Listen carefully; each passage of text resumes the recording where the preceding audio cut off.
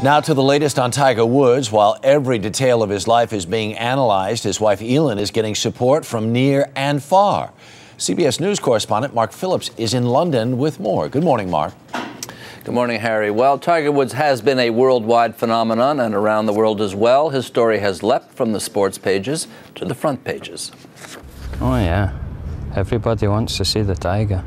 Tiger Woods, in the innocent days before he played himself into the marital rough. When we ran into him in St Andrews, Scotland, before he had even won a major, he was still the one who drew the crowds. He's one of the best golfers I ever known. How many golfers have you followed? Just Tiger.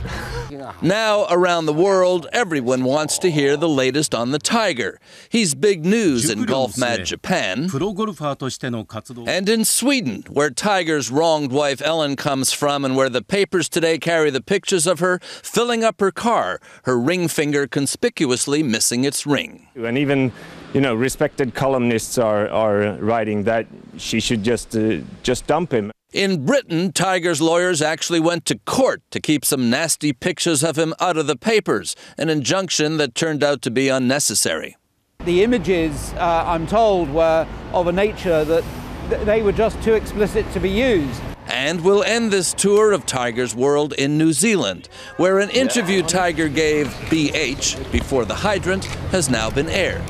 Family first, golf second, he's asked, always, he says.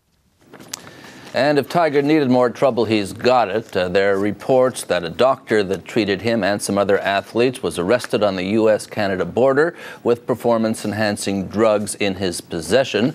There's no indication that Tiger was involved in any of that treatment, but it's more publicity he probably doesn't need. Harry? Not a day goes by without it. All right, Mark Phillips in London this morning. Thank you.